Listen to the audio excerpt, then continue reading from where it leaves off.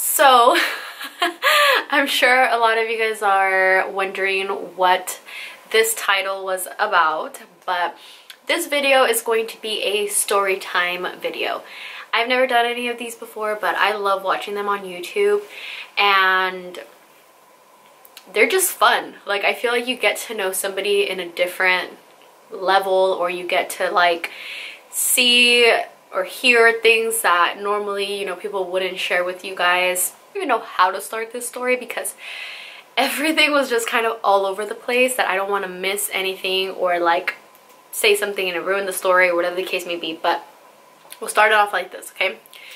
So we'll start with the first incident. One day I was at Walmart and I was walking with a really good friend of mine. We're walking through Walmart and then I see these two guys.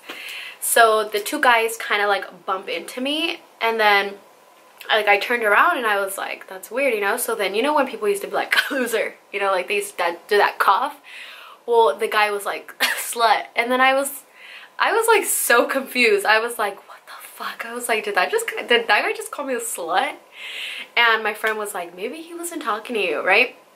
So then he passes by again, comes around me, and then he's like, whore, like coughing all of these names. And I was like, is this really happening? I looked at my friend, I was like, did you do something? Because I didn't do anything. I don't know what the hell is going on. So then that incident happened. Then I have another incident where I was at the movie theaters with my boyfriend at the time. I had a boyfriend and we were at the movies, and then all of a sudden I have this guy and he just comes up to me and then he was like, you're a fucking slut. Like, first of all, I wasn't even allowed to go out, like out to the movies, let alone. And I finally get time to go out and spend some time with my boyfriend, and I get called a slut by this random dude. And I was just kind of like, is this really happening? Am I tripping? You know, I got stuck. And then I look at the guy and then I was like, excuse me? And then he's like, you fucking whore. Excuse the language, okay? He was like, you effing whore. I can't believe you're at the movie theaters with some guy. And then like my boyfriend at the time, he's looking at me and he's like, do you know this guy? Why the hell are you like, why is he just coming up to you, you know? So then he like got into it with him and he was just like, I don't know what the fuck is going on, but something's going on. And then he was like, F you, you're a effing so-and-so, like he, in front of like everybody at the movie theaters. And I'm just kind of like, oh my god, what the hell is going on? Like I was so just like beyond disbelief. Like I could not believe that this was happening to me. I couldn't even stay there anymore to watch the movie. Like I was just so scared. I was so paranoid. I was like, I need to tell my sister to come pick me up right now because this is not okay.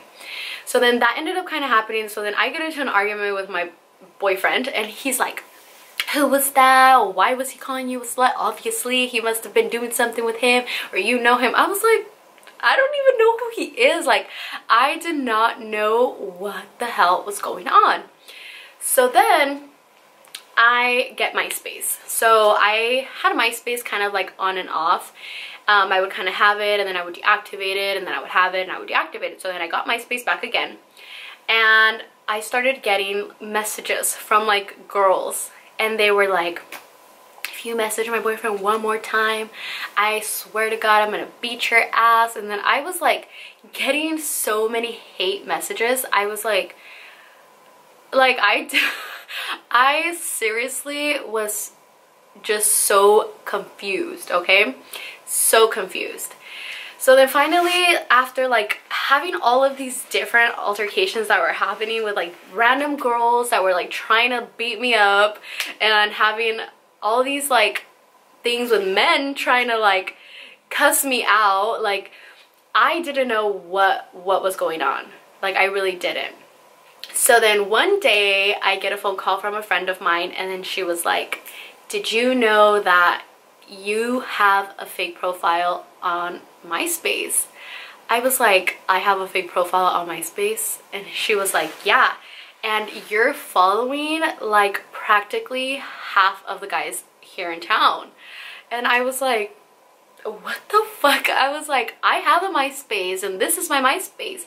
But because I didn't have a MySpace at the time when all of that was happening, I didn't know what was going on. Everybody assumed that that was my real page, but they were just my pictures from previous MySpaces that I had already activated. So I was like, how in the world, you know? So then I'm like, you know, lurking through the page on MySpace and conversations with like guys, and they were like, oh, you're so sexy. And then I was like, yeah, I'm so fucking sexy, come get it. Like I was like, shit that I would never even like say was like being posted live for like everybody to say. And like I had so many random guys, like I would, like there was a picture on there and then it was like 50 guys on there just like commenting, like no girls, like no girls whatsoever. Like every so random there was like a few girls there, but for the most part it was like all dudes. So I was tripping. I was like, this happened for, I want to say maybe like a year or two that this MySpace thing was going on. So it was accumulated around time. Like this shit was hard. Like this person was legit spending night and day like catfishing men with my pictures, but it just happened to be that they were all the guys from my hometown. So they would see me in the street and then they would like call me names and tell me that I was like apparently a whore bag.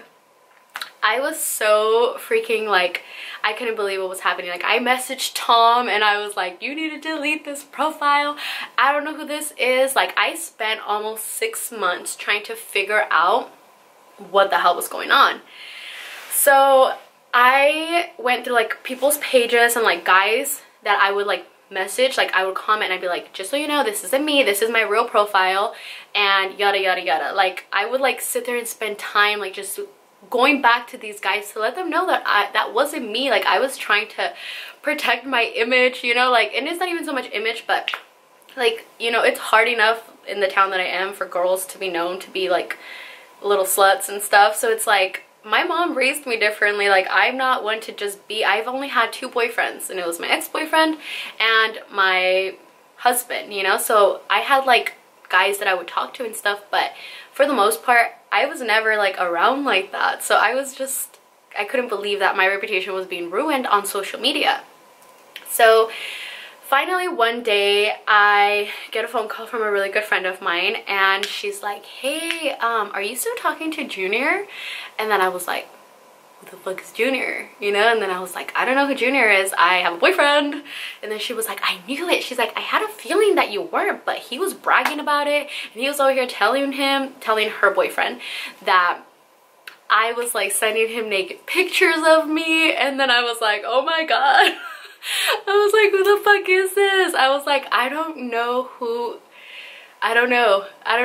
this person is. I was like, can you please tell him to message me, to text me, give him my real number, tell him to text me so I can get in contact with him. And then she was like, yeah. So then I messaged that guy Junior, and then I was like, hey, just so you know, I'm not the person you've been talking to. I don't know who you've been talking to, but what's going on, you know? And then he was like, well, I've been talking to you for like almost 6 months now, and you know, I've been wanting to meet you, but you're always busy and all this stuff. And I was like, no bro, like you're not talking to me, you're talking to somebody else. I was like, can you send me the phone number of the person you've been talking to? And then he was like, this is all weird to me, like okay, whatever, you know? So then I was like, send me everything, like send me conversations, send me the pictures that you've seen me naked, please send me everything, okay? So I was like, okay. I'm like reading through conversations, and it's so weird because it's me, like it's legitimate me, not the naked pictures, but like the conversations, like it sounded just like me, that it was scary, like little shit of me being like, oh my god, really, oh haha, how funny, lol, you're so funny. Like my sayings that I normally say often were all in the conversation. I was having a whole conversation with this guy like I would normally have with like a normal person that I'm trying to get to know. Like I was telling him stories that had happened to me, like incidents that were going, like it was so scary beyond disbelief. Like I was like looking at my sister and I was like, is it weird that it sounds like me? Like, it really does sound like I'm the person he's texting. And my sister was like, what the fuck? Dude, this has to be somebody you know. How do they know all of these things? I don't get it, you know? So then I was like, well, I need to fucking figure out whose number that is, you know? So then he texts me the number. So then I call it from my cell phone. As I call it from my cell phone, a name pops up on my contact list. And ta-da, it's a really good friend of mine that I've known my whole life since I was born, because we were literally born right next to each other. Our moms were comadres and we grew up together. He knew everything about me, like everything. I shared the most personal, the most everything with him, and he was pretending to be me on social media. So as soon as that happened, I call him and I was like, what the fuck is going on? How dare you like pretend to be me? Are you psycho? Like, are you psychotic? Like, is there something wrong with you? I don't get it, you know? And then he was like, it was just a joke. It was just a joke, blah, blah, blah, blah.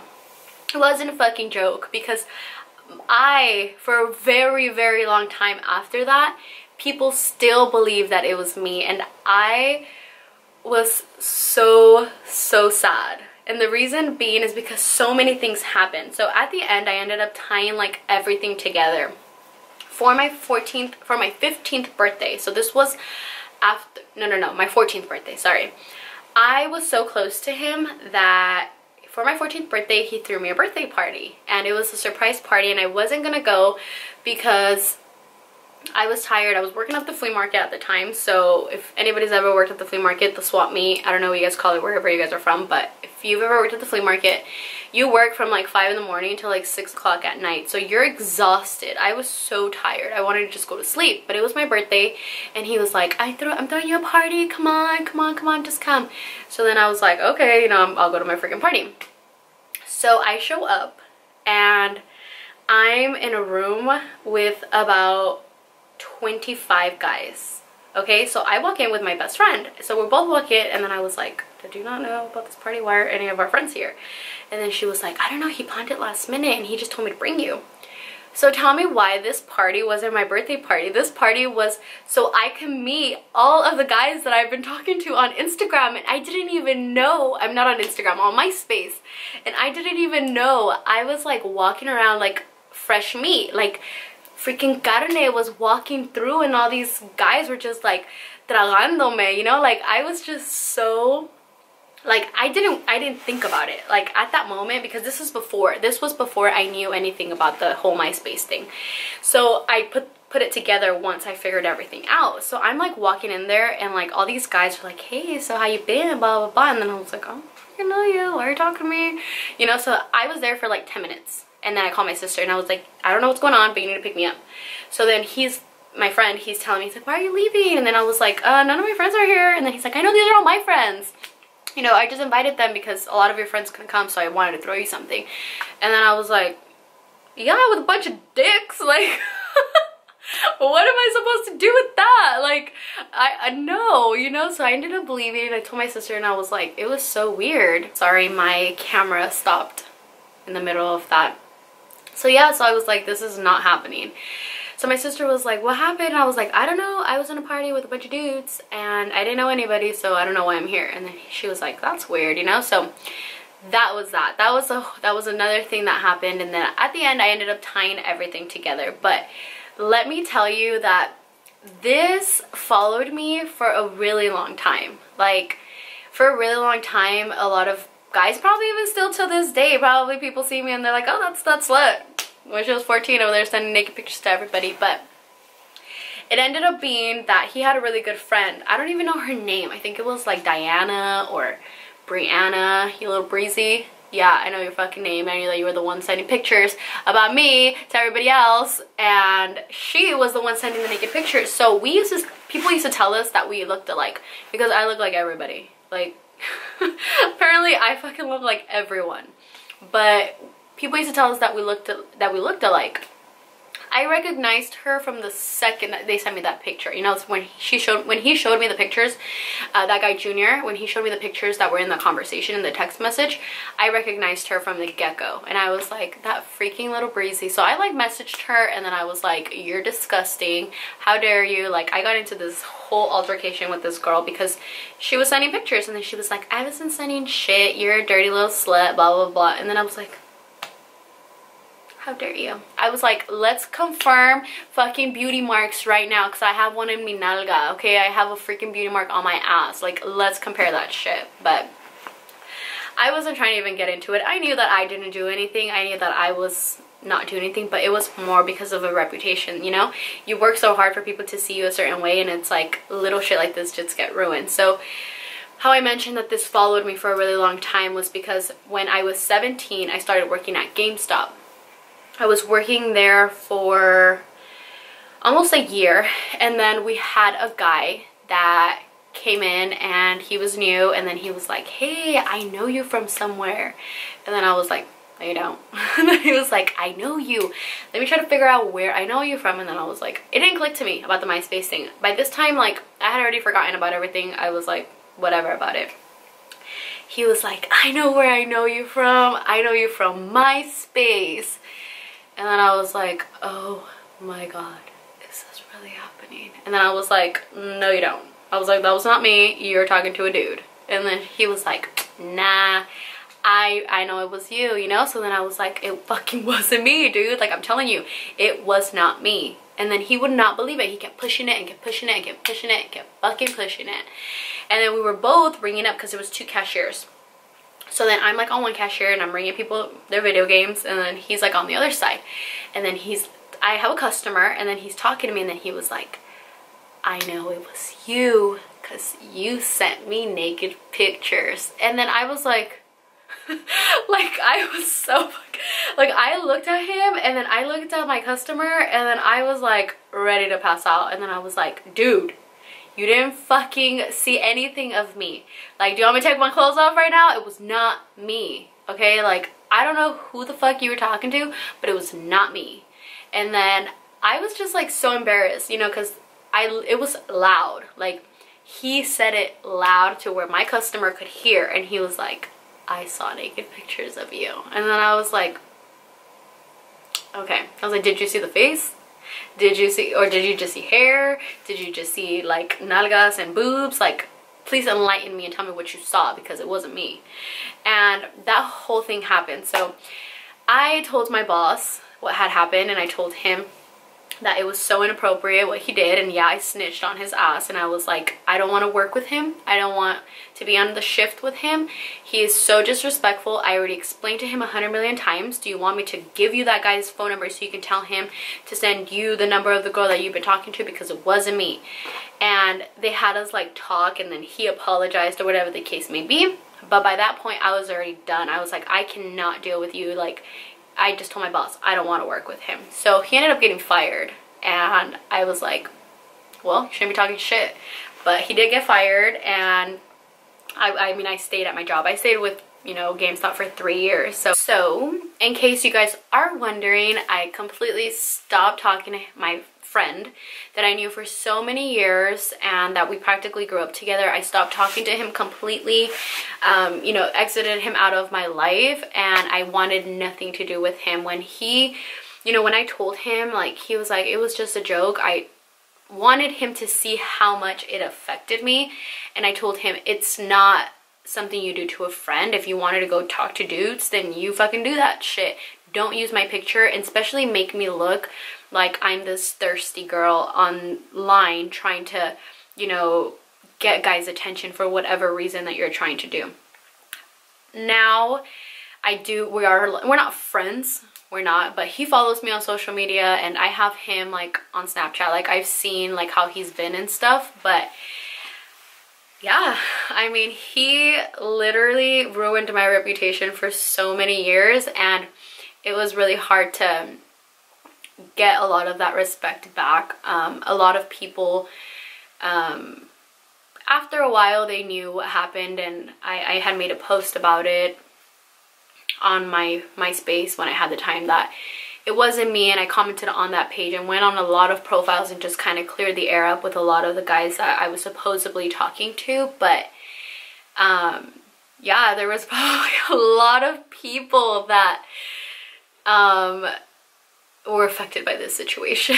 So if I try to talk to your man, or if I send a naked picture to your man, or if I led you on and made you fall in love, I'm sorry, but it wasn't me. It was a dude. I really hope you guys enjoyed this little story that I shared for you guys. Give it a thumbs up if you did. Let me know what you guys think, if anything like this has ever happened to you. I know now with social media, I'm kind of all over the place. People are always like making fake profiles about me, but I have my profile, so I know that people know that it's not really me, so I really don't care about that. But let me know if that's ever happened to you, or if you've had an incident. But your girl was stalked and slut at 14. Love you guys.